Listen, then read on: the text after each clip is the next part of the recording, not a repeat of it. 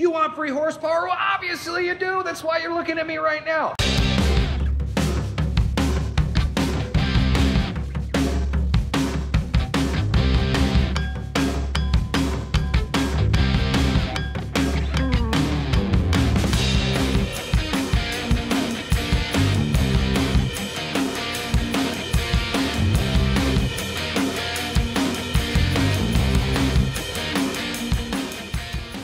Other tips and tricks how to free up some horsepower for you guys out there on a budget. What am I talking about? Well, you're going to notice it on the ET board. You're going to see it on the dyno. Let's get into this. Whoop! Alrighty, this is what we're going to be doing is your Speedmaster intake.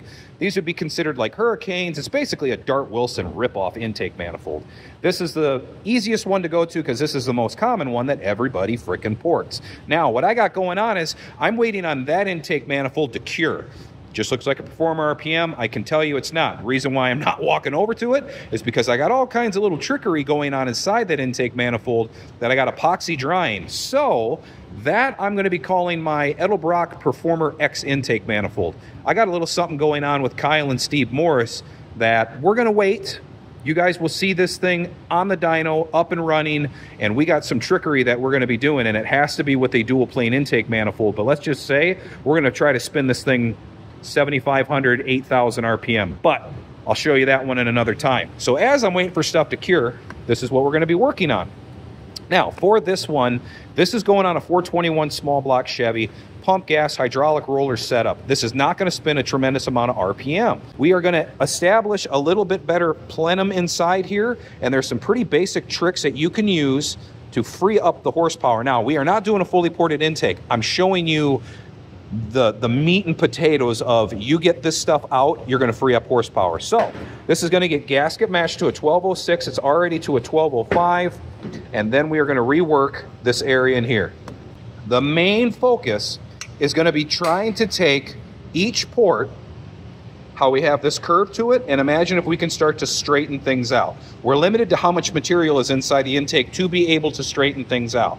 So this is what we're going to do.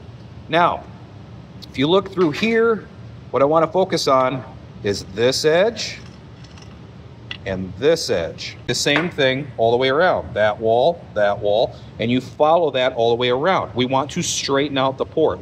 Now, also, is this edge through here. Think of it like a 90. Obviously, that's not a 90, but I want to get rid of this edge right in here. I want to have a smoother transition coming up into the pad itself. So what we're going to do is we're going to round these areas up. Anything that you feel that has an edge to it, we want to round that area up. What I don't want to do is round it up to the point where I'm flat against here. We want to have a smooth transition going into each port. We're going to go to a 1206. We just got to straighten out some of the ports that we already have on here. And you don't need to go all the way in, you guys. You guys can go in about an inch, inch and a half. That's all you really need to do, okay?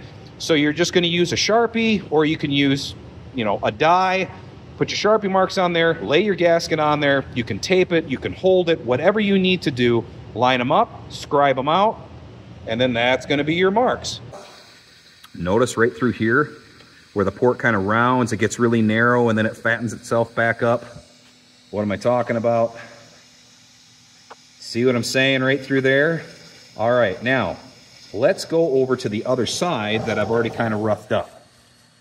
Now look at the ports. See that big difference through here, how this port is nice and squared out? I've also rounded this edge. I've blended through here. That compared to that. See what I'm saying? Working these areas. These are going to be your key areas. Now, there's a lot more that we can work on, but guys, these are going to be the main benefits that you're going to see and not having to sit here for a month porting on this sucker. How do you blend this? What you're going to do is you're going to take your porting bit, and as you can see it spin, it wants to spin clockwise. Okay, so what you're going to do is when you grind on it, so you can see how it's spinning, it's going to automatically want to roll this way, right? So let it take it. Let it take it. Take it. Take it. Take it. Take it. Don't go backwards on it. If you do, you're going to start taking chunks out of this, and you're not going to get this to blend really nice. So you just let it take it. boom, boom, boom. That's all I'm worrying about.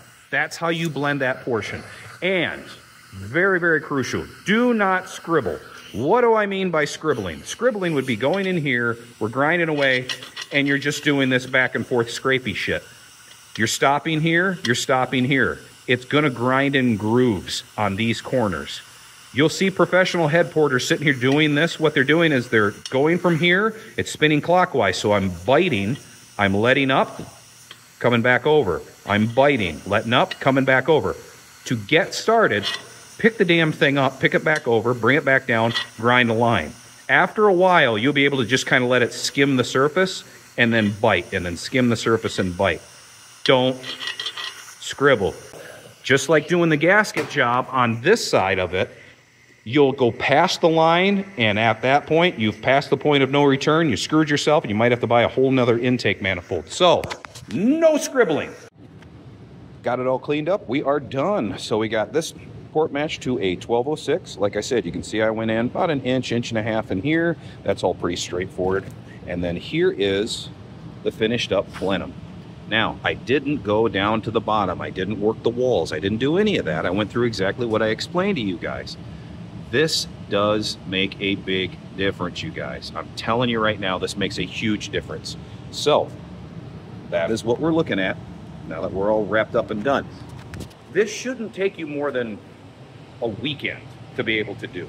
And the cool thing with this is you are going to notice it on the dyno, you're going to notice it on the ET board, I guarantee it. Now keep in mind as well, you are going to have to fumble around with your tuning. Motor's a big air pump. If you can bring more air in and push more air out, well, it's going to want more fuel, fire, timing. You're going to have to mess around with your tune-up.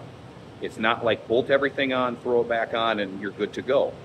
Go to the track, do a little bit of track testing, and you'll be able to tweak even a little bit more out of the combination. Guarantee you're going to drop some ET and gain some horsepower. So I hope this helped you guys out on this tech tip episodes. Hit me down in the comments if you enjoy these tech tip episodes, and I'll keep them going for you guys, all right? So until we meet again, hope to see you down at the drag strip.